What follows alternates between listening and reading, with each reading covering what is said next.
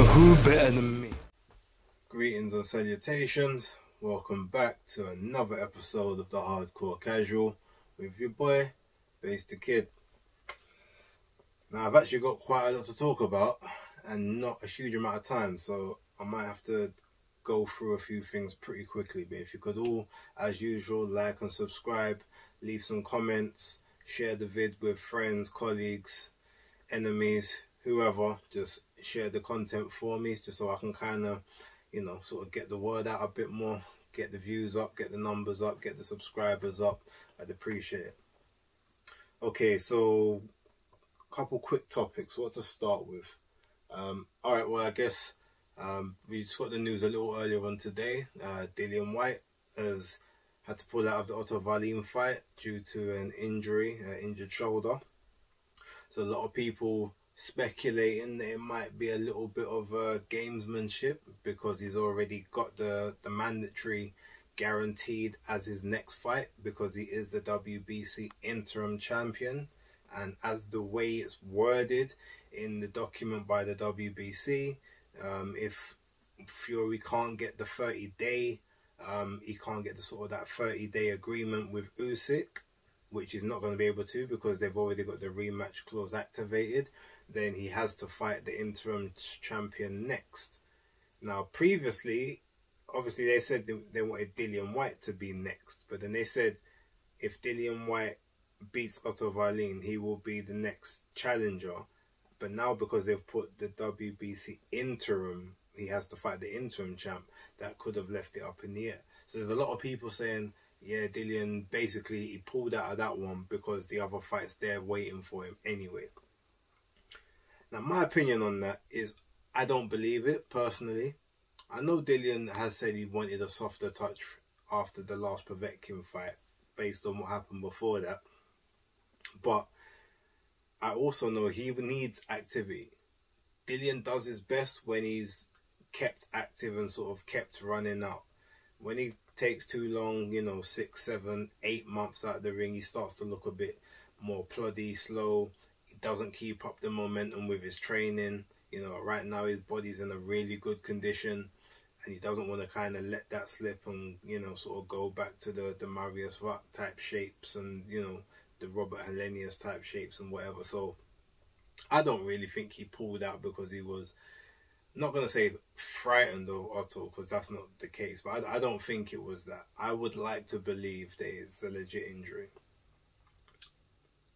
Speaking of legit injuries, let me save that just for a little later. I've got some information that I want to share with you guys in a little bit. Okay, quickly. So Anthony Joshua's been roaming the streets of the US, currently going to many different trainers, doing sessions with them. Who have we had so far? We had Virgil Hunter, we had Eddie Reynoso, we had Ronnie Shields. I think now we've got Robert Garcia as well. I don't know how many others are planned to be on this tour of the gyms, but a very knowledgeable boxing scribe by the name of October Red. Subscribe to her channel, by the way. Like, some very, very good content on there. I give her banter behind the scenes, but she's amazing at what she does. So yeah, subscribe to her. Anyway, but she believes that there is way too much noise in AJ's head right now. Like, going to all these different trainers, like trying to absorb all this new information in the span of what, 1 or 2 days a piece, plus all the old information you've already got. How do you choose what to dump and what to keep? Like, you know, our brains may be computers, but they're not. You know, they are linked to our sort of emotions and our conscious states. On the computer, you can transfer everything to a hard drive, remove it and delete all the remnants off of the computer and just have it stored over there. You can't do that with the brain. No matter how many new things you absorb, you always will have remnants of other things in the back of your mind. And when it comes to fight or flight, ultimately you revert back to the things that are just naturally ingrained in your psyche. So I don't know how good of a decision that is. And like she said, I do agree with some of that, but I do think some change is needed. I don't think Rob McCracken is the right guy moving forward for like this next stage / last stage of Joshua's career. He's been doing the same things over and over again. It's worked for the majority of the time, but as we've seen in a couple of fights, even some of the fights that he's won, it's not worked convincingly, or there's had to be some other things that have been needed and they just haven't been there. So ultimately, the choice to move is correct, if that is actually what's happening and it's not just a big troll session. But I got to assume that you don't just go around to all of these gyms just to hit pads for a bit of fun and then go back to Sheffield. Like, I don't know. I don't really think that makes sense. Now, a lot of people have had their takes on who they think he should go with. A lot of people saying, yeah, Virgil's the guy, or Ronnie Shields is the guy, Reynoso's the guy. Now, let me tell you this. Out of all of the trainers he's seen thus far, Eddie Reynoso is definitely like the most qualified, probably the best boxing mind overall. Someone who can implement more than just one style of fighting with one style of fighter. Now, there is the slight language barrier there. Now, Reynoso, against popular belief, he can actually speak English. It's just not great. He basically speaks English the same way Canelo used to speak English, where he just wasn't confident in the stuff he was saying because he didn't want to sound foolish or sound like an idiot, didn't like how certain words came out, so he stepped with the translator. Now, Reynoso is the same. In front of the camera, translator's there. But I know behind the scenes, he will sort of, you know, give certain phrases in English. He'll say certain things in English to communicate with people that don't speak Spanish. And then ultimately you'll get like the translator for the more complex instructions that he can't break down in English.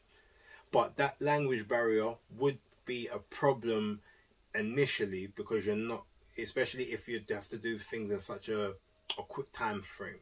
So it doesn't really behoove man to do that off the bat right now. That would have to be sort of a more of a long-term journey with a much longer gap in between sort of the first Usyk fight last month and the next one coming up in what March time, like sort of mid-March, early April, whatever. I don't think that's enough time for him to really sort of understand and change the body mechanics and change the fluidity of shots, etc. So ultimately I don't really see that one popping off. Now if we're talking about Ronnie Shields, I'm gonna keep this one short and sweet. If AJ was to ever go with Ronnie Shields, he's just auditioning for his chin to get checked immediately. Like, if you look at the majority of the fighters in Ronnie Shields' camp, Jamal Charlo being a prime example, he's pretty much looked like dog shit in the majority of his last fights, minus the Derevianchenko fight. And even that fight, he was flattering to deceive, because Derevianchenko basically just come off of the loss, been out of the ring for a year, took a beating in the Golovkin fight. He just wasn't at the races, so it made him look even better. But we saw what happened with Montiel. Like, that was supposed to be light work, and it was made very much a hard night's work. It was made a lot harder than it needed to be. Some of the tactics, some of the instructions just weren't really meshing, and I don't think that is the person you go with ultimately. Like, so nah, scrap that. Now, my personal opinion, I've been saying for the last couple weeks, and you can check G-Man Boxing, some of his live streams that I've been on there, I've said it, I've put it in the comments of several other channels. I think personally I would go with Hasim Rahman, The Rock. Personally, that's who I would go with, just because I feel there's enough of a grit in there, plus a technical ability to be able to bring out some of the more trapped attributes of AJ. Obviously, Rock was a smaller guy naturally. He was like about, I think he was what, 6'3", but the way he moved and the way he fought, he was able to sort of fight with maximum extension on his shots, because he wasn't always the tallest, but he always seemed to be able to get off his work be able to sort of close distance with his shots a lot quicker than his opponents could, and it wasn't from inside fighting. So I feel like someone who can actually get you focused on what's happening at the end of your shots, as opposed to having to step into a potential kill box to do that, I think he's kind of the guy for that job. Especially even if you see the work he was doing with Michael Hunter.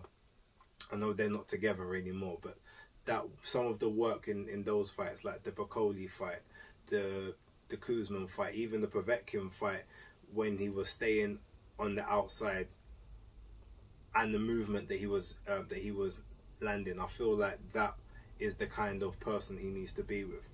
Now, there's been a couple other shouts which are pretty decent. I've heard some people say Jonathan Banks. I mean, if you want to be the second coming of Klitschko, yeah, I could see that. But Banks will focus more on technical proficiency, movement, safety, and I don't think that's necessarily the gel for the next Usyk fight, because there's certain things you have to do to be able to nullify what Usyk's doing, and trying to box him defensively, staying defensively responsible, looking for openings, is probably not gonna be as effective for you. So I don't necessarily see that one being a good fit for that particular fight, but as an overall philosophy, it makes sense. I wouldn't necessarily I wouldn't count it out per se. But I said Hasim Rahman. But my second choice, if it wasn't him, and this is if he would be prepared to train a heavyweight, is Brian Bomac McIntyre. Now, quite frankly, I mean, look, we see the people that are in that gym. There's champions in that gym. You've got Terence Crawford in there. You've got Jamel Herring. From time to time, even though it's not right now, but you'll have Shakur Stevenson back in there once that little thing's gone at the end of the weekend. I'm sure he'll be back in that gym. Like, he trains what AJ says he's looking for. He trains people that are dogs, like people that have killer instinct, that go for the gusto, but ain't just in there moving reckless. So I feel that would be a pretty good fit for him, especially if he really is trying to get the dog back out, but do it in an efficient way. Stop necessarily moving when you don't need to move, falling for certain feints you don't need to fall for, making sure you're first in the exchanges. That's the kind of thing that Bomac will teach. And some of the drills and stuff look very unorthodox. He also does a lot of wrestling in the gym as well. You know, Crawford used to be an amateur. I think he was a national champion in wrestling as well, in the amateurs when he was younger. Obviously, he's still got some of that in him, so you can learn some of that when it comes to making sure you can kind of get in close, lean on someone, maneuver them about the ring the way you want. If you have to be the bigger man in the ring, these are kind of things that you can do. These are tricks you can learn, and it makes sense to be around people that just have those natural tricks. So that's my second choice. Third choice is also someone who basically has gone up against the Papachenko style previously and succeeded, and that's Joey Gamache, who Ring IQ will champion a lot, and you know, my boy Lennox will champion a lot, saying he's basically the one with the blueprint to nullify those southpaws, nullify what they do. And if you stick to the game plan, ultimately, as Teofimo did, you pretty much will come out successful. Now, I like Joey, and I think that's a very, very good shout as well. Tactically, it makes sense. He is very much a tactician. I'm just not sure if he can, again, get AJ fluid and thinking about things so they become second nature, as opposed to having to concentrate on the game plan, because as we saw, he got burned out from trying to do that in the first fight. Maybe that's not what his brain needs. Maybe he needs to be able to, I almost want to say, pre-act instead of react to what's going on. Be proactive, like initiate what's going to happen instead of reacting to it and then getting yourself tired afterwards. So I mean, that's my opinion on it. Personally, like I said, those are good choices. I mean, Ishmael Salas is a great choice. I reckon that would probably be a great fit for AJ. But, you know, he's got his stable already. I don't know what his commitments would be like. Yes, AJ would be the biggest paycheck he could have, but he's still got Joe Joyce. He's still got he's still got Ugas and a couple of other guys. He's still sort of in Dubai and the United Arab Emirates, like UAE. He's training people over there as well. So I don't know how much focus he'd have on it. But ultimately, like I said, Hasim Ruckman, Bomac, and Joey Gamache probably for me would be like my top 3 picks if he had to have a next trainer.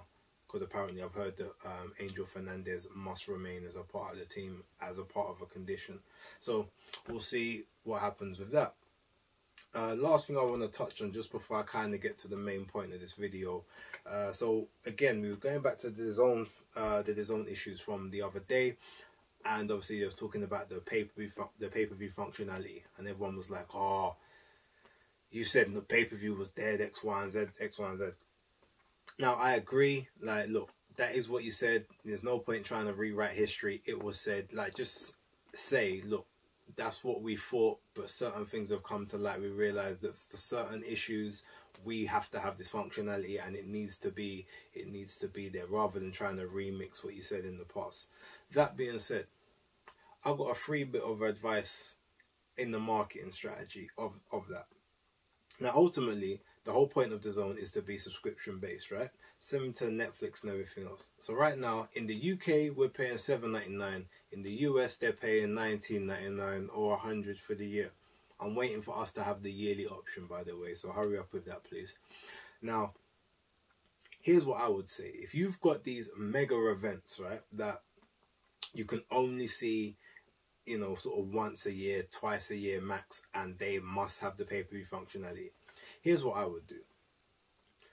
When the event is announced initially, you give the paying public, so not the people that already subscribe to you, because they need to get it for free. And I will stick by that, because they're already paying and invested in you. That you already get steady money from them on a monthly basis. But what you do is you say to the paying public, up until whatever date. So let's say, for instance, I'm just pulling this out of the air. I don't actually know if it's a Saturday or not. But say, for instance, the fight lands on the 25th of March, 2022, right? You announce the fight in January, say the 2nd or 3rd week of Jan. So you give people up until the end of February to sign up on the $7.99 as part of their DAZN subscription. And if you sign up before the end of February, you get DAZN $7.99, all the content previous, plus you also get the AJ fight or whoever was going to be pay-per-view, right?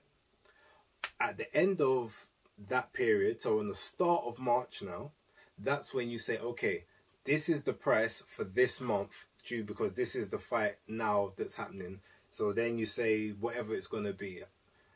I would say, look, you should really do something like $13.99, you know, or something like that, or $11.99. But okay, say you're going to do £20, right? Okay. So for this month, if you sign up now, you will pay 90. Actually, no, do it 2 weeks. You get it for the first 2 weeks. You sign up, it's $13.99, but you get everything that's happening this month, and then it will go down to regular price, or you can cancel it at the end of the month, right? If you don't necessarily want it. The week of the fight, you say, all right, it's $22.99 if you just want to watch the fight. You still get you'll get a month's subscription from that date that you start up until the date you finish, and then you cancel or you carry on at the $7.99 rate moving forward. If you want subs and subscribers, that's essentially what you do. You make sure that it's at a high price point right towards the end, but you give everyone the opportunity to get it for the low price point, the month before, or the month before that, or up until a certain point, so everyone has the option of being able to watch it as a part of the regular subscription for $7.99, and you increase your subscriber base that way, because most people are going to jump on it early, even if then there's not much happening the month before. Guess what? you've got that month, you've got the second month, so you've actually got that £17 worth of subscription that you probably wanted for them to purchase that fight in the first place. If half the people don't watch the content, then you've just essentially got free money. And then if they decide to drop off, then you've already made the money you wanted to make for that pay-per-view to cover those costs and make whatever profit. And if they stay on, then now you've still got new subscribers who are going to be with you, keeping that content fresh and keeping your productions moving forward. It's a free piece of game for you. I'll probably send this to Ade and get him to send it to the higher ups, and they can thank me later. Right. Lastly, so I want to talk about the news, right? That I heard this news about 3 or 4 days ago, and I sat on it because I thought, okay, I just kind of want to just be in the know. Okay, I know this information, I'll keep it to myself and see what happens. But I've decided, no, I want to actually put it out there because I just want people to kind of understand what kind of goes on behind the scenes a lot of the time in some of this boxing. Now, again, from a casual's point of view, some of this stuff you probably wouldn't know, you probably wouldn't even care. But this is actually quite interesting and it's quite big.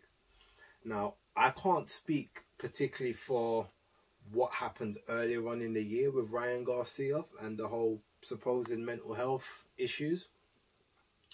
But based on this information that I've got now, it leads me to think that there could be something additional taking place or that took place back then. Right, so we all know Ryan Garcia has claimed that he's pulled out of the Jojo Diaz fight, which was supposed to be happening on the 27th of November due to a hand injury that he required surgery for. Right, so I've been told that, yeah, okay, he may have had minor surgery to his hand, but that wasn't the actual issue for the pullout. He didn't need the surgery, wasn't necessary, that he was still functioning. So whatever it was that has taken place with that hospital photo is not anything that was, you know, career threatening or career delaying or whatever.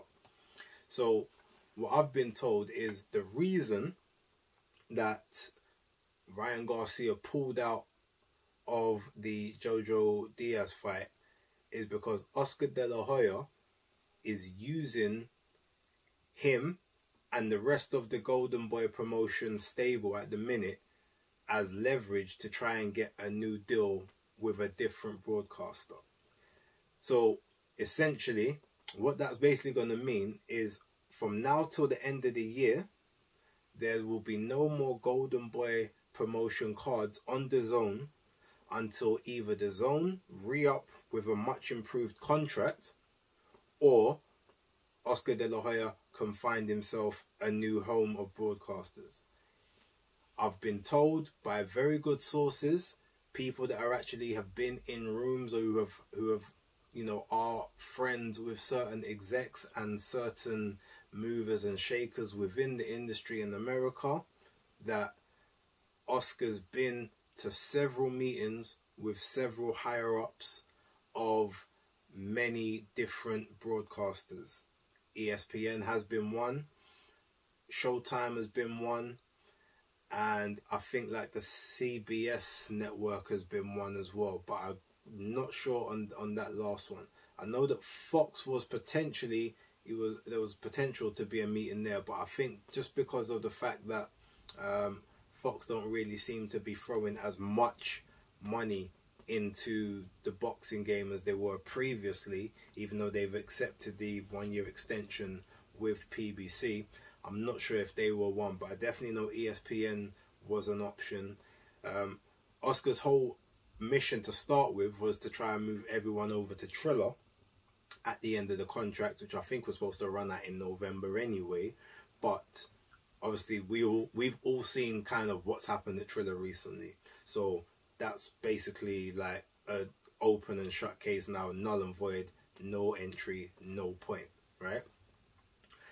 So believe me when I say you will not see any of Golden Boy stars again on DAZN until you either hear that a new deal has been reached between Golden Boy and DAZN, or until you hear the fact that Oscar has now found himself a new home with a new broadcaster, and will be broadcasting all of his events from there. So that's why that's why Ryan got pulled out, because ultimately they said, well, you don't need this, but we don't really want you to fight on here when we don't have a solid foundation. You're not going to see Virgil Ortiz again before the end of the year, probably not in January either. Jojo, because Jojo's not one of the main stars, like he might get that the Devin Haney fight, so you might end up seeing Jojo, but he's not one of the marquee names. You won't see Virgil and you won't see Ryan, guaranteed for the rest of the year, probably not until sort of early springtime, and that's only because they are looking for a new broadcast deal. And as soon as you hear the news of a new broadcast deal, that's when you will hear news of a new Virgil Ortiz fight and a new Ryan Garcia fight. So yeah, I wanted to put that out there so people knew. That also leads to a possible speculation that we all said earlier on in the year that the mental health excuse was bullshit. Now, you know, some people that you can't really say, because when it's mental health, you get an automatic excuse. I said, quite frankly, I thought it was bullshit from the start, and it was just that I felt that he was just scared of fighting certain people because he didn't want to get beat, or Oscar necessarily didn't want him to get beat, and he thought that certain people would beat him, which is why he pulled out of the previous fight earlier on in the year. Who was it? Against Javier Fortuna. He was supposed to fight the mental health, but then the following day he was on Insta, Snapchat video with his girl on the beach, like just chilling. And I would say to myself, well, if you're struggling with anxiety and pressure, you would want to get away from the spotlight, not go further into it and be modeling like alcohol brands and, you know, just being in the public eye, being on the beach, like just exposing yourself to the world, yet, you know, you're suffering from whatever. That's what I thought. But now the speculation is maybe not that you were scared of the fight, you were just being told, well, there's no real need for you to fight right now, because we're going to move you over to, at this point, we're going to move you to Triller, and you're going to make 3-4 times what you're making now. The Triller fight and the contract with Triller didn't happen because Oscar De La Hoya didn't get to fight Vita Belfort. So, and then we see the shambles that's happening there. So he's out that payday, but he was getting into this next one. Oh, but yeah, the money is not really right on our contract. Let's wait for, you know, we'll bring you back in the gimme next year on a bigger platform with bigger money, bigger revenues, where we can even do pay-per-view as well. Because I think that's another thing, they are wanting that pay-per-view stream, or the potential to at least be able to bolster some of the purses, rather than having to spend cash up front. But that's a speculation part. But the information that I'm giving you is 100% credible, and I'll stake my reputation on it. Whether I've got a great one in the game or not, I'm telling you, that's the reason why Ryan was pulled out. It's nothing to do with the hand injury. It's to do with negotiations and leverage tactics against the current platform to either produce a better contract or a new platform to get a better deal overall for the promotion. But again, that's me done for tonight. What's the time? I'll probably go watch a little bit of the football, or at least some of the highlights. I'm tired, so I'm going to go get me some rest. But for right now, as I said, please like, subscribe, share with a friend, all that good stuff. Get the word out. Make sure you push this one to everyone else. But as I always say, thanks for watching, and for right now, Hardcore Casual out.